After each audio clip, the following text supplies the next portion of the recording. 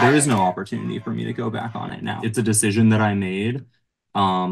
It happened, and there were consequences from it. The University of Texas at Austin made national headlines in April for their pro-Palestinian protests that took place on campus, resulting in the arrest of dozens of people, including students. I do spend a lot of money to be here, and it takes up, a significant portion of my time. I have family who went here, and I really wanted to go here when I was a kid. Students like Ari, who are facing disciplinary actions for their involvement in April's protests, are now choosing a deferred suspension. It was an offer given by the university for some students in their disciplinary proceedings. The deferred suspension is kind of like a probation. You have to follow the guidelines of the university for student conduct, and if they catch you violating it, then you're immediately suspended. According to a letter sent to students by UT, students who choose the deferred suspension will also be quizzed on their knowledge of university guidelines, and this incident would be left off of their official transcripts. But students could opt out of the deferred suspension. Citlali Soto Ferrates says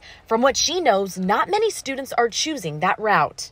If you don't take the offer, basically they're saying that it'll be a more intense sanction. So that can be suspension, that can be another form of probation, that can be expulsion. A lot of students would rather do the deferred suspension, mostly because this has been a long, drawn-out process. Many of the cases are different for students facing disciplinary action.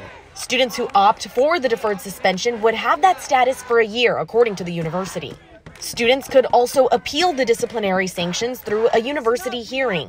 Citlali says drawing out the process could have worse outcomes for students who reject the deferred suspension. A lot of students are choosing the deferred suspension because really there's no other route that they can take.